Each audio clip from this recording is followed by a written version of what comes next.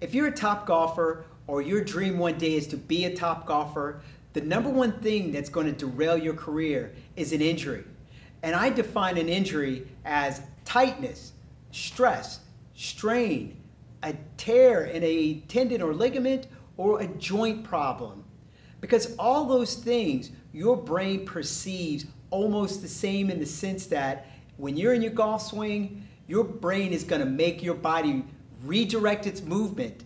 And if your body is the number one thing, which it is, that directs the club, and this has to change its direction every swing you make because there's some problem, then it's going to be impossible for you to be consistent enough to reach the success that you want.